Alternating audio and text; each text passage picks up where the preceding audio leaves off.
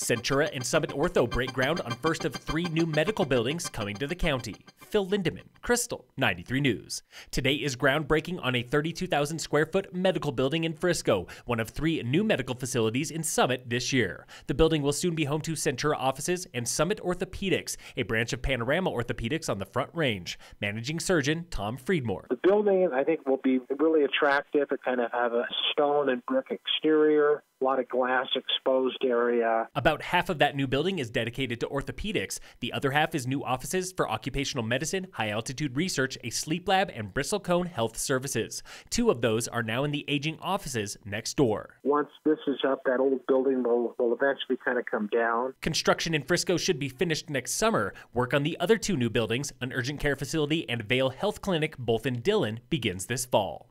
It's a big day for the Breckenridge Troll when the town unveils a new paved path leading to the 15-foot-tall wooden structure now living in the woods behind the Breckenridge ice rink.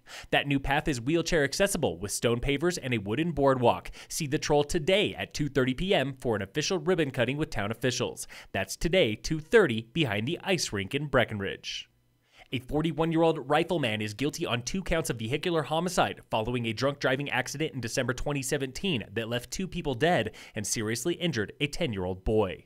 The Post-Independent reports a Garfield County jury yesterday found Cody Christopher guilty on both counts, carrying a term of up to 12 years each. His lawyers tried to prove he was not driving when the car slid on an icy road and tumbled down a cliff, killing 2 adult men. Prosecutors felt the excuse was convenient, and jurors agreed. Construction begins later this year on a large apartment complex at Traer Creek, east of Avon, the first major project on prime real estate there in more than a decade. The Vail Daily reports on plans for 240 apartments on an empty site between Avon town limits and the Walmart complex. Walmart was built in 2003 and an office building finished in 2006. Since then, hardly any development has happened on privately held parcels between Avon and Traer Creek. The Walmart development led to years of bickering between the town and property owner when Walmart left town limits, dealing a major blow to Avon's sales tax revenue.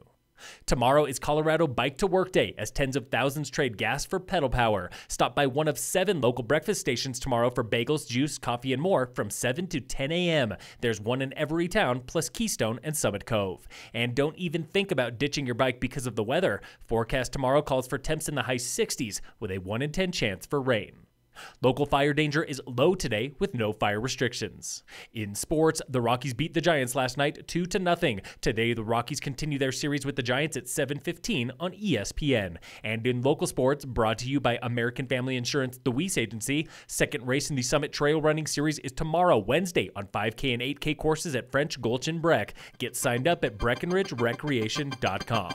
Phil Lindeman, Krystal, 93 News.